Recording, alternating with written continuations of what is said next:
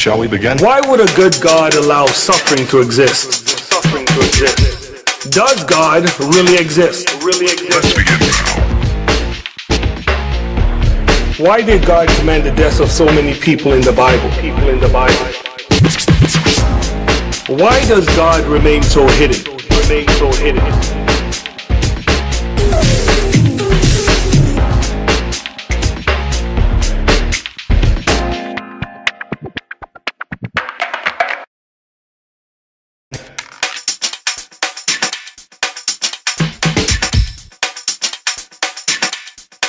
Let's begin now.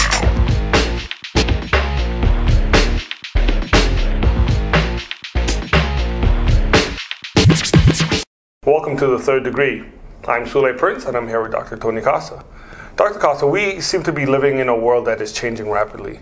We're hearing terms being coming about. Everything seems to be social justice. Everything seems to be racist. We hear about political correctness. What do you really think is happening in society, and where is this all coming from? Well, the words social justice, cultural Marxism, progressivism, critical race theory, these words all come from a worldview that is rooted actually in Marxism.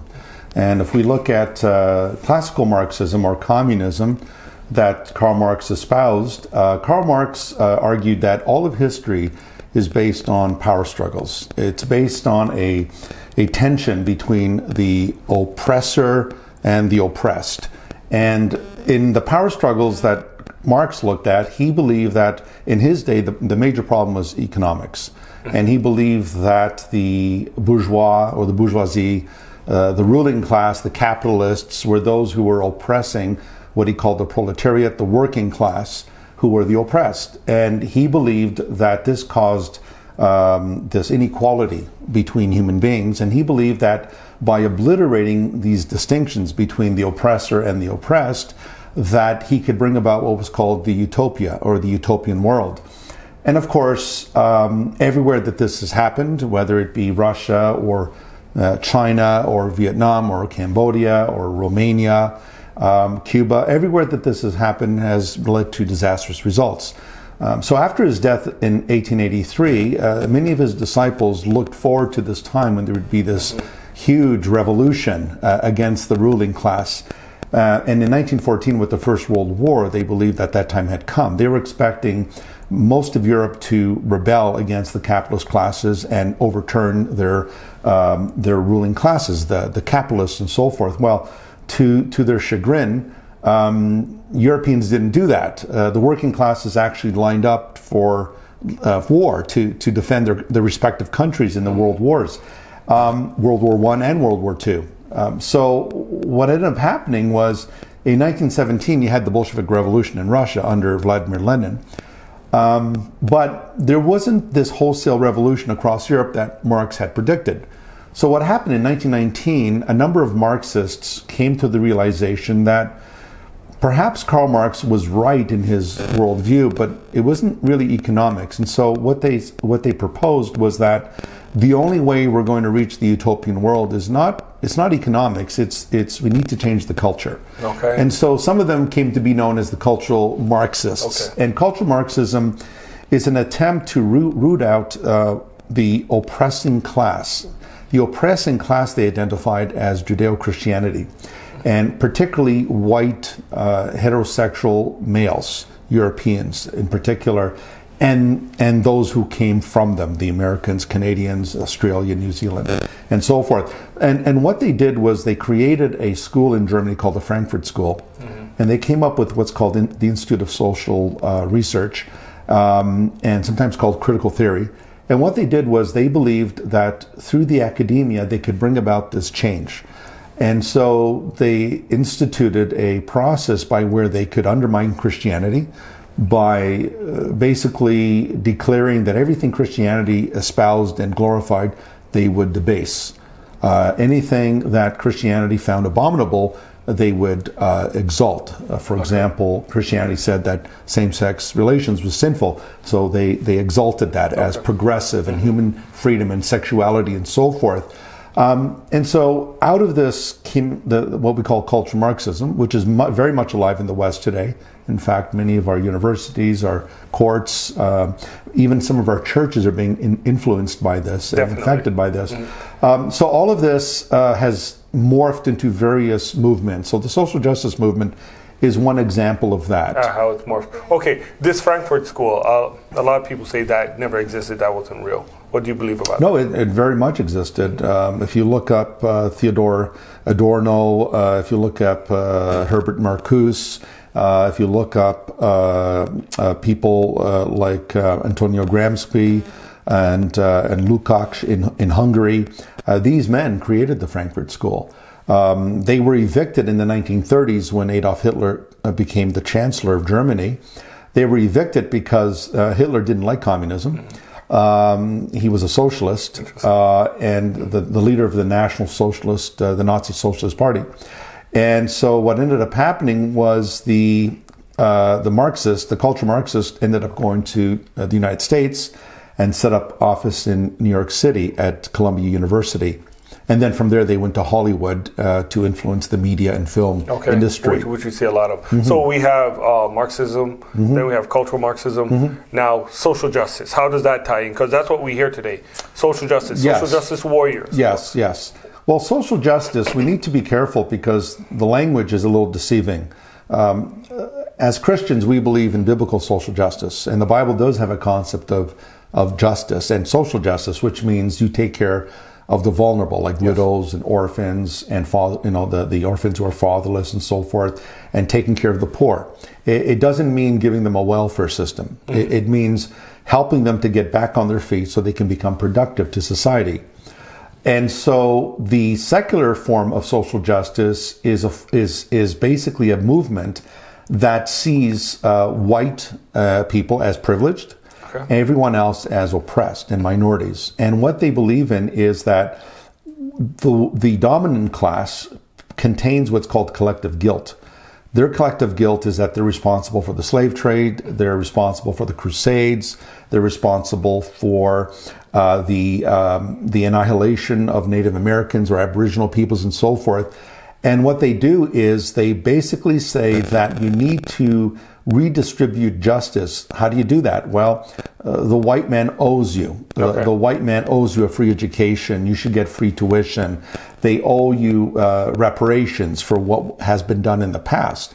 But the thing with social justice is it's only functional in the West. You don't see this in China. You don't see this, for example, in the continent of Africa. You don't see this in various countries across the globe. But it's very rife in the West because this is where the cultural Marxists set office, was in Western universities. It's very deceptive. It is a very dangerous movement because its worldview is no different than that of Karl Marx and the communists. Marx used identity politics, group identity politics, as a means to advance communism.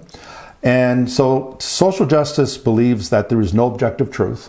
Truth is relative to your group identity. So everything's about group identity. You're not defined as an individual. You're not an image bearer of God. You are defined by your group, and your group identifies you either as an oppressed and an oppressor. So if you are, for example, a black, well then you are an oppressed group. But if you are a black gay man, then you are even more oppressed. You're double oppressed. And then you come into what they call intersectionality, which is another term for degrees of oppression. So if you are a black trans gendered person, you're even more oppressed, and so forth and so on. And therefore, there's degrees of oppression that goes on. It's a very dangerous movement because while they talk about things like equity, they don't believe in equality between people. Because some people, to quote George Orwell's Animal Farm, all animals are created equal, but some animals are more equal than others. They believe that minorities should receive more attention and more rights than white people should. And when they talk about justice, they don't really believe in justice. They believe in equalization. And so they'll talk about terms like equality of outcome, which basically means that everyone in the end is the same. There is no differentiation. Just like communism, the janitor makes the same wage that a surgeon makes. There is no differentiation. And this goes against the Western idea of the equality of opportunity, that if you apply yourself and work hard, you can become whatever you want, a doctor, a lawyer, an engineer, whatever it may be. And so the social justice movement is basically, it's a Marxist movement with new Western labels put on it. But it is insidious, it is extremely dangerous, it is based on an anti-God, atheistic, nihilistic worldview that derives from Karl Marx. And so when this type of thinking enters into the church, that's where we're beginning to see some major problems in terms of schism and rifts. Yeah, so how do you see it entering in the church? It's been entering through the church, particularly through critical race theory. And critical race theory is a baby of the cultural Marxist movement and the social justice movement. Critical race theory basically says that certain races, remember it's group identity, they believe in races. The Bible speaks of only one race, the human race, with diversity in terms of ethnic backgrounds. But they believe that, for example, black people have been abused through history, that the slave trade, the way they've been treated in America. And so what critical race theory says is that there has to be an equalization, that white Christians have to come to the acknowledgement that they are guilty. There's that collective guilt again. They're guilty for what their forebears did, what they did in the slave trade, what they did during the Jim Crow laws, the civil rights movement, and so forth. And therefore, critical race theory says that you should have black churches. You should have black graduation ceremonies at Harvard. You should have black-only clubs at the university. So you'll have the Black Engineers Club. You'll have the black sociologist club, whatever it may be. Which is kind of going backwards. Which is going backwards. Which is going back to the Jim Crow laws. And what it's also doing is it goes against what everything Martin Luther King fought for. And he said that people should be judged not by the color of their skin, but by the content of their character. So what we're seeing is the social justice movement is not progressive, it's regressive. It's actually turning us backwards to the time of the Jim Crow laws and the whole ideology that you should have only a black-only bathroom, black sitting at the back of the bus. So it's no surprise that today you hear of black graduation ceremonies. And the ones who are supporting this are actually leftists and social justice advocates. Wow. This is a lot. So it's going to take another video. Absolutely. But for today, thank you, Dr. Costa. My pleasure. Thank you for watching this video. If you like what you see, please press the subscribe button right below. And beside that is the bell icon. If you want to receive all of our notifications of everything that we do, press that icon as well. Thank you.